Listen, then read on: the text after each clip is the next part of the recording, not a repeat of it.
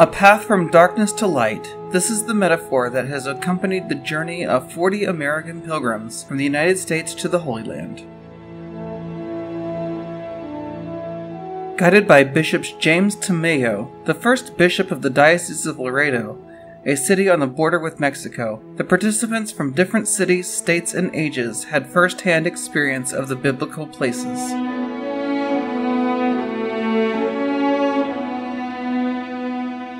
We have just walked the Via Dolorosa, the way of the cross. We stand before the Church of the Holy Sepulcher. It is special for all of us, for all who believe, because we know that God is present within our life.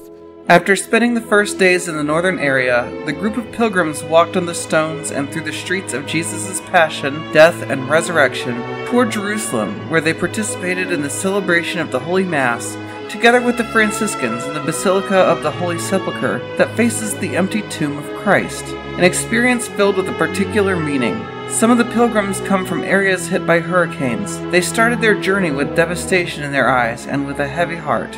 It was the most saddest thing I ever seen in my life. I had been to Vietnam and I served my time in Vietnam. But seeing these innocent people suffer, it was not like a TV program where you could just turn the channel on and turn it off. It was real. Coming down here to the flight here to the pilgrimage, I had difficulties because every road that I needed to take was flooded, detoured. What could have taken me 40 minutes took me 2.5 hours. But that's what it is, and I think this timing of this could not have been any better to do the pilgrimage. They wanted to come and pray for their brothers and sisters that have lost home, that have lost their properties, but they have not lost their life. And we are grateful to God for that mercy and that goodness, because we know just as we've walked this road of Calvary, suffering happens in His life and in ours, but He pulls us through it.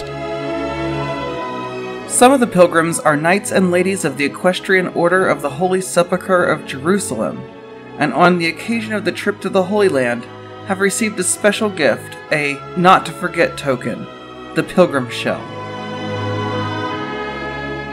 The shell is given only to the knight or lady who comes to visit the Holy Land. It tells exactly what you are.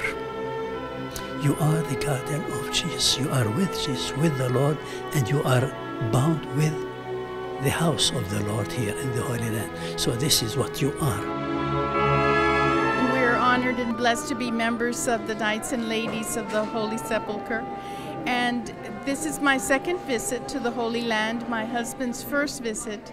But it's always a grace-filled journey to come here and to see the places where our Lord lived and taught, and to be able to share the story of the Holy Land with our 3 sons and all our family at home.